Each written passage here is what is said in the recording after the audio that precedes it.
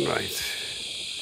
So, young man, so I've been thinking about you the last couple of days. You're a larger-than-life character. When I saw you, I said, wow, this guy is fabulous. You're fun. You're funny. Right? Now, that guy is gone. True. He's gone.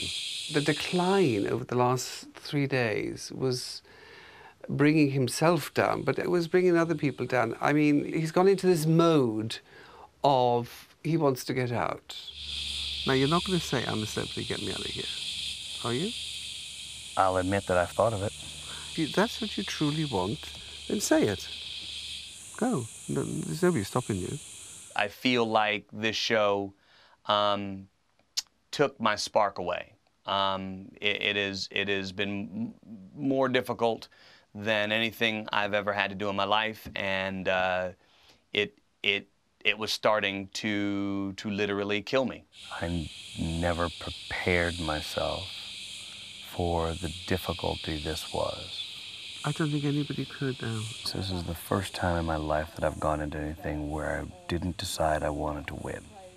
Coming in, winning was not on my radar. So remind me why you did come in.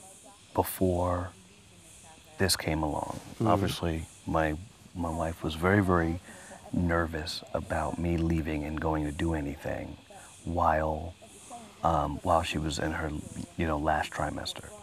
So for 3 months, I turned down a shitload of jobs. But then at the 11th hour, you did leave.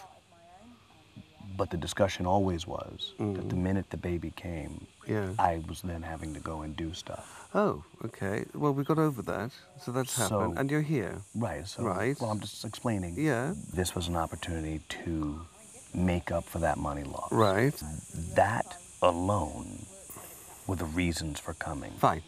You're here. Right, let's buck up a bit then, shall we? Because if that's the driving force, let's see the old owl back then. You don't want to go out as oh, he was really fun, but then he got really boring. You don't want to go down as in history as that, do you? Yeah. Well, so what are you going to do about it? Put your darn shoes on and get on with it. So it's very easy to retreat and just moan and groan and in a bad mood on your camp bed, but then send somebody else out, let them do the work, let them get the stars, and you're eating the food. You're sitting here, not taking part, but reaping the benefits. Do you think that's fair? I totally respect that. Are you in the mood to give them this famous dance that you got? They obviously want Mr. Showbiz, whatever this is this dance to do with the TV show, right? I don't know, okay.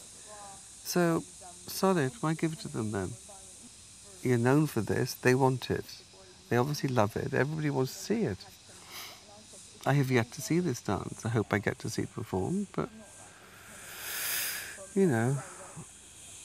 bring back the old owl. Let's have him back. We miss him.